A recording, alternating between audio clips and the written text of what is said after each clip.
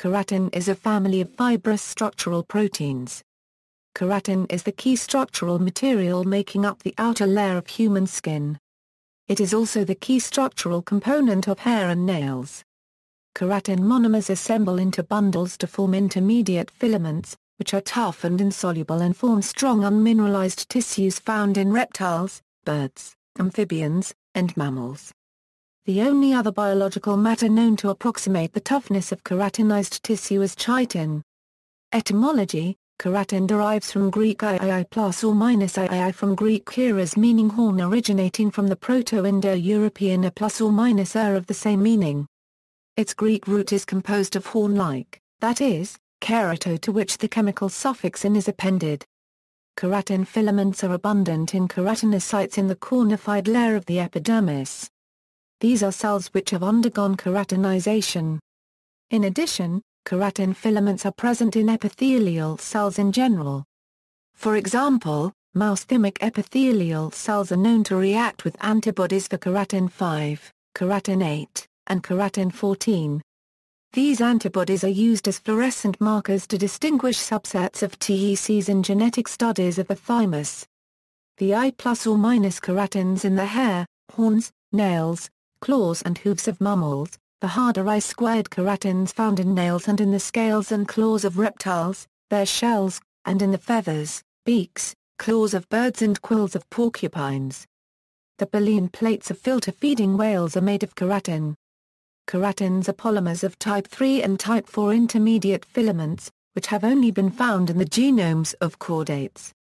Nematodes and many other non-chordate animals seem to only have type 6 intermediate filaments, lamins, which have a long rod domain.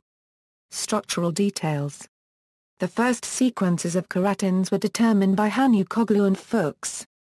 These sequences revealed that there are two distinct but homologous keratin families which were named as type I keratin and type II keratins.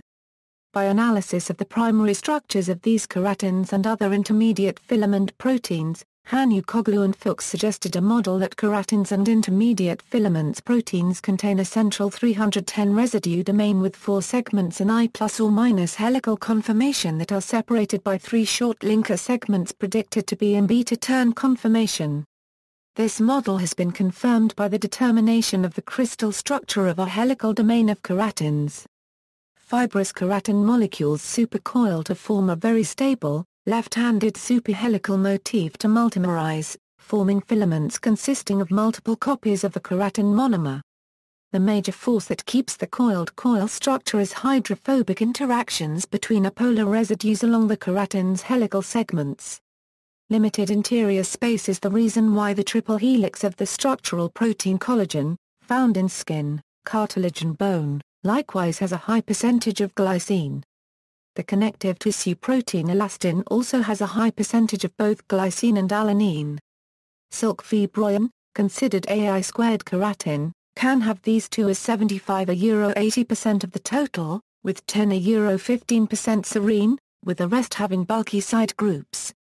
The chains are antiparallel, with an alternating CAN orientation. A preponderance of amino acids with small, known reactive side groups is characteristic for structural proteins, for which H-bonded close packing is more important than chemical specificity. Disulfide bridges, in addition to intra- and intermolecular hydrogen bonds, keratins have large amounts of the sulfur-containing amino acid cysteine, required for the disulfide bridges that confer additional strength and rigidity by permanent, thermally stable cross-linking. Aroll sulfur bridges also play in vulcanized rubber. Human hair is approximately 14% cysteine. The pungent smells of burning hair and rubber are due to the sulfur compounds formed. Extensive disulfide bonding contributes to the insolubility of keratins, except in dissociating or reducing agents.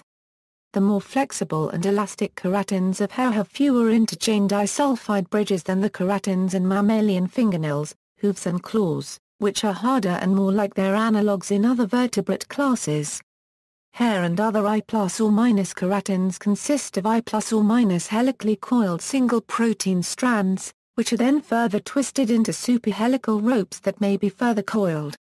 The I-squared keratins of reptiles and birds have I-squared pleated sheets twisted together, then stabilized and hardened by disulfide bridges. Filament formation. It was theorized that keratins are combined into hard and soft, or cytokeratins and other keratins. That model is now understood to be correct. A new nuclear addition in 2006 to describe keratins takes this into account. Keratin filaments are intermediate filaments. Like all intermediate filaments, keratin proteins form filamentous polymers in a series of assembly steps beginning with dimerization. Dimers assemble into tetramers and octamers and eventually, if the current hypothesis holds, into unit-length filaments capable of annealing end-to-end into long filaments. Pairing.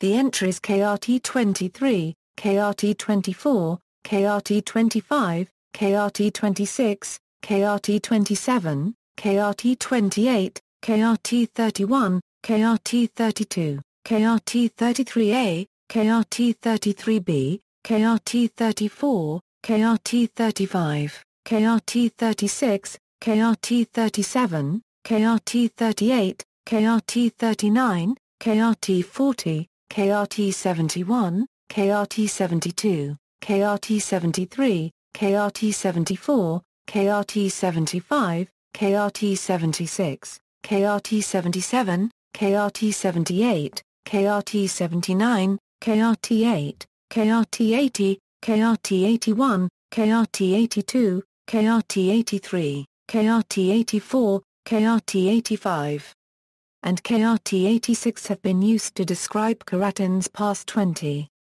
Cornification. Cornification is the process of forming an epidermal barrier in stratified squamous epithelial tissue. At the cellular level, cornification is characterized by production of keratin, production of small proline-rich proteins and transglutaminase which eventually form a cornified cell envelope beneath the plasma membrane, terminal differentiation, loss of nuclei and organelles. In the final stages of cornification, metabolism ceases, and the cells are almost completely filled by keratin. During the process of epithelial differentiation, cells become cornified as keratin protein is incorporated into longer keratin intermediate filaments. Eventually the nucleus and cytoplasmic organelles disappear, metabolism ceases and cells undergo a programmed death as they become fully keratinized. In many other cell types, such as cells of the dermis, keratin filaments and other intermediate filaments function as part of the cytoskeleton to mechanically stabilize the cell against physical stress. It does this through connections to desmosomes, cell-cell junctional plaques, and hemidesmosomes, cell basement membrane adhesive structures. Cells in the epidermis contain a structural matrix of keratin, which makes this outermost layer of the skin almost waterproof, and along with collagen and elastin, gives skin its strength. Rubbing and pressure cause thickening of the outer, cornified layer of the epidermis and form protective calluses useful for athletes and on the fingertips of musicians who play stringed instruments. Keratinized epidermal cells are constantly shed and replaced. These hard, integumentary structures are formed by intercellular cementing of fibers formed from the dead, cornified cells generated by specialized beds deep within the skin. Hair grows continuously and feathers molt and regenerate. The constituent proteins may be phylogenetically homologous but differ somewhat in chemical structure and supramolecular organization. The evolutionary relationships are complex and only partially known. Multiple genes have been identified for the I-squared keratins in feathers, and this is probably characteristic of all keratins. Silk. The silk fibroins produced by insects and spiders are often classified as keratins, though it is unclear whether they are phylogenetically related to vertebrate keratins. Silk found in insect pee, and in spiderwebs and egg casings, also has twisted I-squared pleated sheets incorporated into fibers wound into larger supramolecular aggregates. The structure of the spinnerets on Spidersa unregistered trademark tails, and the contributions of their interior glands, provide remarkable control of fast extrusion. Spider silk is typically about 1 to 2 micrometers thick, compared with about 60 AA micrometer for human hair, and more for some mammals. The biologically and commercially useful properties of silk fibers depend on the organization of multiple adjacent protein chains into hard, crystalline regions of varying size, alternating with flexible, amorphous regions where the chains are randomly coiled. A somewhat analogous situation occurs with synthetic polymers such as nylon, developed as a silk substitute. Silk from the hornet cocoon contains doublets about 10 AA micrometer across, with cores and coating, and may be arranged in up to 10 layers. Also in plaques of variable shape. Adult hornets also use silk as a glue, as do spiders. Clinical significance: some infectious fungi, such as those that cause athlete's foot and ringworm, or Batrachochitrium dendrobatidis, feed on keratin. Diseases caused by mutations in the keratin genes include epidermolysis bullosa simplex, ichthyosis bullosa of Siemens, epidermolytic hyperkeratosis, steatocystoma multiplex, keratosis fringis, rhabdoid cell formation in large cell lung carcinoma with rhabdoid phenotype. Furthermore, keratin expression is helpful in determining epithelial origin in anaplastic cancers. Tumors that express keratin include carcinomas, thymomas, sarcomas and trophoblastic neoplasms. Furthermore, the precise expression pattern of keratin subtypes allows prediction of the origin of the primary tumor when assessing metastases. For example, hepatocellular carcinomas typically express K8 and K18, and cholangiocarcinomas express K7, K8 and K18, while metastases of colorectal carcinomas express K20, but not K7. Cosmetic uses: hydrolyzed keratin has become a common cosmetic ingredient. Studies have shown topical application of hydrolyzed keratin gives significant increases in skin elasticity and hydration. Due to its moisturizing properties, hydrolyzed keratin has also been incorporated into shampoo and conditioner.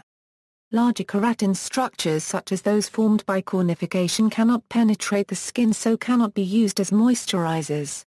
However, there are other uses, from hair loss concealing products using fine hair fibers to hair thickening accessories like hair extensions. See also, list of cutaneous conditions caused by mutations in keratins, list of keratins expressed in the human integumentary system, references.